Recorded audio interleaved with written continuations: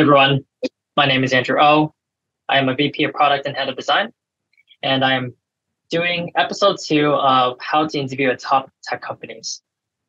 Today, we'll be going over our topic, execution. More specifically, we're going to be going over metric definition. This is the second part out of our 5-part series, where I am covering how to interview at top-tier tech companies like Facebook, Google, and more, covering the basis of the different types of interview categories you're going to be getting asked.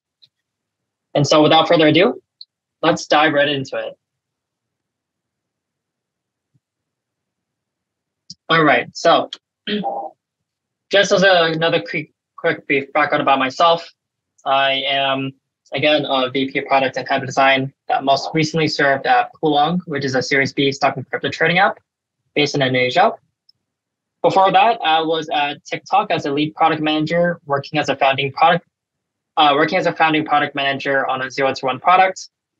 And before that, I was at Grab as a senior PM, working on a fraud product. Aside from just my corporate career, I've also been a founder.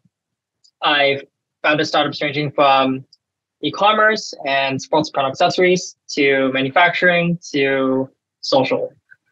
I've also been part of the Alchemist Accelerator program based in San Francisco, and I am an Exponent product management interview coach. So today we'll be going over execution, and more specifically, that will be metric definition.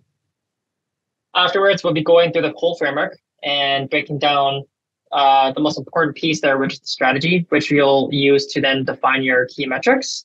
And then we'll be going through a walkthrough on a specific metric selection. So I've done this presentation a little bit differently. This time I have a little bit more detailed slides and more specific examples that we could go through. And so let's get right to it. So what is execution? What is metric definition?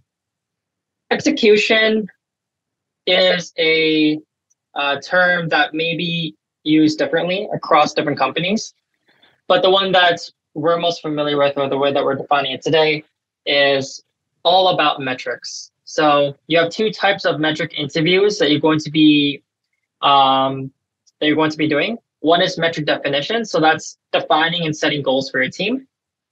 And the last would be metric change. So you'll be given a prompt on a metric that changed for a specific product or company, and you'd have to diagnose why that metric changed. And so why is this being assessed? We are assessing more specifically around your way of thinking with regards to 2 parts. So I'll go over the definition part first, and only this, because we'll have a separate episode for the metric change. So for metric definition, what's really being assessed here is your ability to set and establish North Star metrics and goals to help orient the team's efforts, and also your roadmap for accomplishing impact, which is ultimately what we product managers have to do. So driving impact in the right areas, that is essentially what is being assessed here. And more specifically, you're going to be assessed in terms of your framework and way of thinking on how to structure the pathway towards coming up with really great goals for your team. The person that'll be interviewing you for these kinds of interviews will still likely be product leads and up. So could be managerial based, product managers, or it could be VPs, directors, etc. Some examples of metric definition questions you're going to be asked could be, for example, define goals and success for Instagram. How would you define the North Star metric or key metric for TikTok?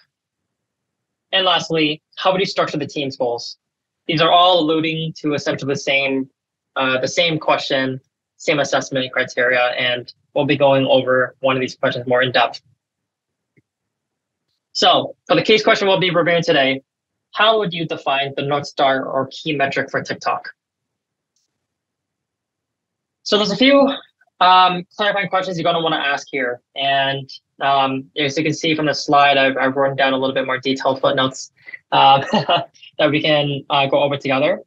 So the first question is, and again, I think this is a great tactic that more advanced interviewees should be using. Just ask if it's first okay to make some data assumptions. This is going to help you make data assumptions on the fly to better make prioritization and trade-off decisions, or to help magnify opportunities. The second question, the second question is not really a question, but more so just reviewing the product and walking through with your interviewer the typical TikTok UX in this case. So walk through, from A to Z, what is a typical TikTok UX? Talk me through, why do people go to this app? What is it really used for? Who are the people that we think are kind of using it? Just light touches, but really I'm just trying to get a better sense to make sure that we're on the same page for our understanding of the baseline product. Third will then be asking if there's a regional focus. So like the product sense, this is a really important part of your strategy to help define goals. So TikTok today in the US, which I believe has captured well over 100 million Americans out of 300 Americans out of there, 300 million Americans. It's done really well. And you can argue for its target market, which could be Gen Zs and millennials, it's probably captured over well over 50%, maybe even 80% or more of people today. So the regional focus in that case, if you were to place that regional focus and attribute a stage of product to the US, you might say, well, it's already captured most of the users. We are probably now thinking of it being more towards the mature stage as we start shifting goals towards monetization. And so that's why it's important to really determine and align on what is the regional focus, because if you are building this for, say, Southeast Asia, that could be a very different story. The growth stage, the stage of the product would be in its growth stage, not the mature stage, and therefore the goals would also be different. So for this case, we're going to say maybe the interviewer said, hey, let's focus on Southeast Asia. If the interviewer doesn't provide a specific market, then you can go ahead and make an assumption on which market you think makes the most sense for us to focus on. So in this case, we'll choose Southeast Asia. And here's why. And so this is when you can start using some of the knowledge you have to make some data assumptions. It may or may not be right. That's not the point. It's just about seeing how you think. So, Southeast Asia, I can see why that makes a lot of sense. We have 4 billion people, which is 60% of the world's population just living in this market alone, with a GDP growth of over 4%, bullish 20-year outlook in that case. It's a 10 billion opportunity today, growing 10% year over year, which means it's likely to be over $100 billion in terms of digital ad spend opportunity markets in the next 10 years. So regional focus, Southeast Asia makes a lot of sense.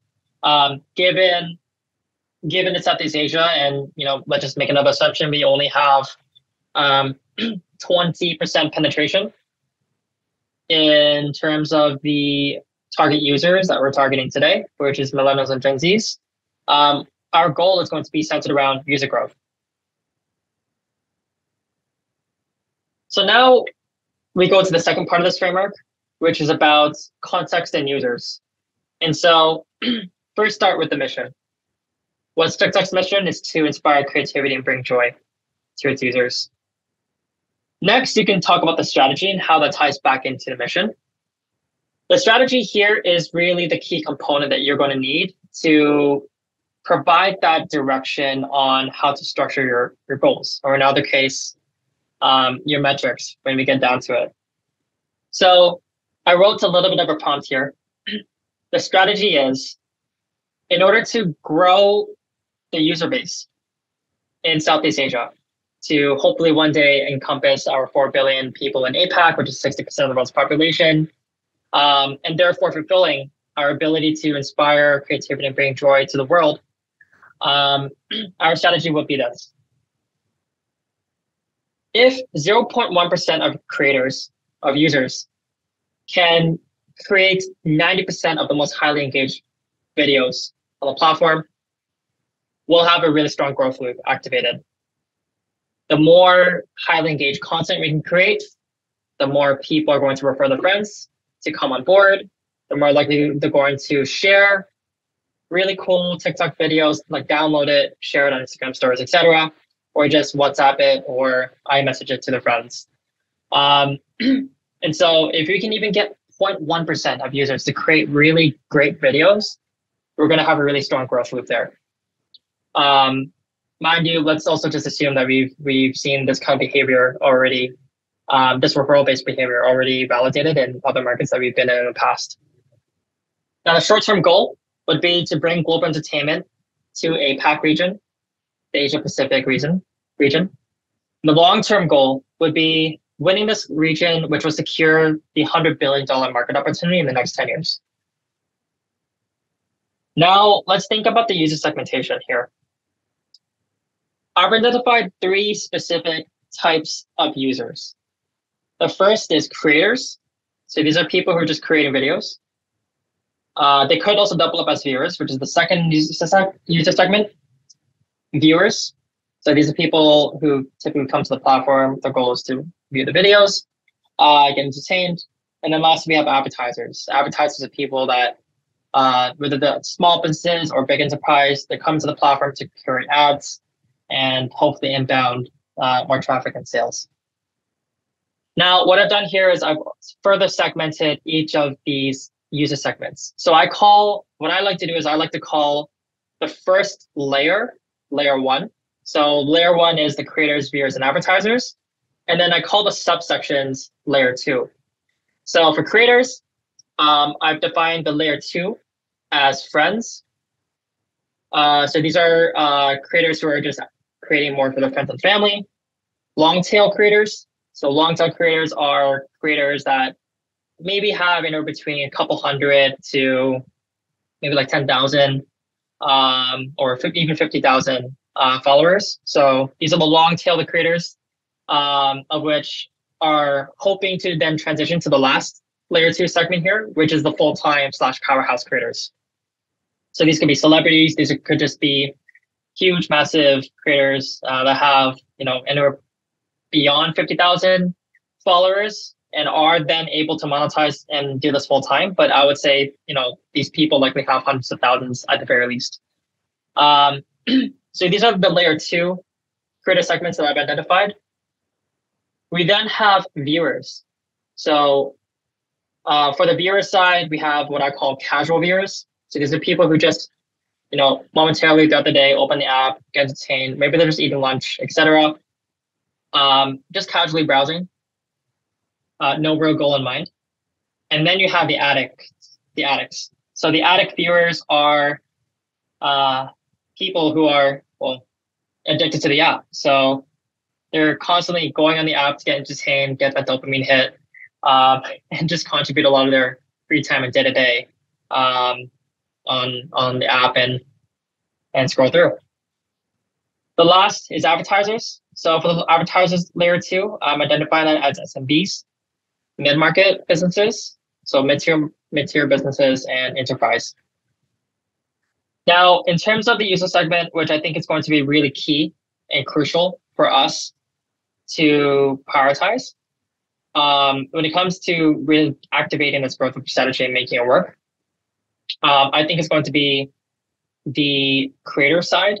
As mentioned, if you can get even just 0.1% of these users to start creating videos and really good videos, we're going to have a pretty impressive growth loop activated, which is going to increase our user growth ratio by a factor of a very high level. So more specifically than this means I'm not looking at the full-time or powerhouse creators. I'm more specifically considering friends or long-tail creators.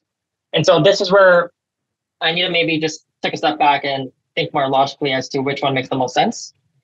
Does it make more sense to try to convince people who may also, again, be a little bit more private to create videos with the goal of trying to attract lots of attention to themselves, but also to increase their follower base? Or does it make more sense to go after the long tail of users to constantly then create more videos, and hopefully we can help achieve their user goal of obtaining more followers and hopefully help them monetize in the future. Now, we don't have any data here, so I might have to make an assumption to help make this right, or at least in a better direction. So for the long tail, if these long tail users are 0.5% of the entire user base, and our strategy here, as you can see, is to get 0.1% of users to create highly engaged videos. It means we need 20% of these long tail creators to be successful. That might be a bit of a stretch because, let's be honest, not every single long tail creator is going to be able to create really great content. However, maybe let's just say that's 2% of creators that are actually more long tail creators who are trying to, again, achieve the user goal of gaining a better following and taking this video creation process a lot more seriously. Then that might make more sense. Maybe the interviewer goes ahead and says, hey, look, actually we did look into the data and we saw that only that long tail creators are actually, in fact, only 0.5% of all the creators or of all the users on the platform. Then you would need to make a logical decision if it still makes sense to go after that specific user segment, or if you should be going after the friends. There is no right or wrong answer here. You just want to try to lean yourself into a justifiable argument towards one way or the other. Now, in this case, I'm just going to stick with long tail for simplicity's sake. We'll just assume that it's actually 2% of the users. And also, I just think that more realistically, the long tail users are people who already have that intention to create really high quality videos and to try to go viral. There's probably going to be a lot less friction and a lot more opportunity there to solve for in order to achieve the goals and help us obtain this growth loop. Then you can go through the user journey. So I covered this also in the product sense video last episode, but basically you just want to walk through what someone in the long tail creator segment would actually go through when they're creating videos. What is that entire process like? Even before they pick up the app and start creating videos, you can just tell me even like what their day is like. Capturing content wherever they go. With the mindset of I'm going to be creating something at the end of the day and collating all this content to create a viral TikTok video. So you can talk about the journey of why the person wants to be a long tail creator or an influencer. How do they plan their day in terms of capturing content? What are some of the problems that they're facing along the way? Talk me through the process of them actually going on the app and stitching together a video. And then what is the process like even after the launch of the video? Setting up the tags, being responsive to comments and likes, etc. So you want to just kind of walk through the interviewer throughout the entire user journey. That's going to be really insightful to not only showing your empathy and depth in the empathy, but more importantly, you're going to also be able to potentially see new opportunities. And in this case, more specifically, it could help you really identify what are some of the key metrics that you might actually want to consider when it comes to that final piece. And so after you walk through the user journey, take a step back, ask for maybe 2 to 3 minutes to start writing down what are the key metrics that you want to prioritize. And so the way that I've structured the metrics here is in 4 different parts. Number 1 is the OKR. So the OKR is going to be that department level metric that has been assigned to the department in order to achieve. Second is the North Star metric. So what is that key P0 North Star metric that's going to help accomplish the OKR? 3 to 5 KPIs or key performance indicators. And then lastly, 1 to 3 guardrails. And if you don't know, guardrails are more like defensive metrics. Examples of this could be fraud, could be fake content, could be, let's see. Well, we'll leave it to that for now. But those are just examples of potential guardrail topics of which you can derive metrics from. So I've already prepared some specific metrics that we could be reviewing for this case. Now, I'll walk you through the different columns that I have set up here. Column 1 is just simply what are the metric types. So OKR, North Star, KPI, and guardrail. Second column that we have here in this table is metric name. So just the name of the metric itself. And the last column here, and I'm sorry, I didn't spell that definition right, but the last column here is specifically about how we're defining that metric. So I'll go over each of the metrics in the rows that I have here so far. The OKR, the OKR is directly tied to the stage of the product. And we mentioned that early on that since we're focusing on APAC, our goal is centered around user growth. So the OKR for this department is to increase the number of users on a month-to-month basis. The North Star, I will get to later because I like to actually go through the KPIs first and then think about what the North Star could possibly be. So for some of the for some of the KPIs, I wrote down the following. One is the engagement rate per user, and we're just assessing that by time spent per daily active user and weekly active user. So this is great. This just gives us kind of like a baseline understanding. As a PM, you should just be a little bit more aware of what the engagement rate's like for the users that you have on board, because this can actually feed into many other metrics that could be relevant or strategic in terms of insights that it could be providing you. Also, it's a social app. I think engagement rate is kind of a given. The second KPI that we have here is the percentage of users who are creators. So the way that we're defining this is just creators over the total number of users on the platform. And you would still have to even define what we mean by creators here. Is creator someone that created 1 video, 5 video? Was it like 1 video a week? So you can also just decide to define it based on a timeline. So 1 video a week versus 1 video a month. It's up to you. Just make sure it makes sense the way that you do it. Maybe the creator also has to have their TikTok account turned to public and not private.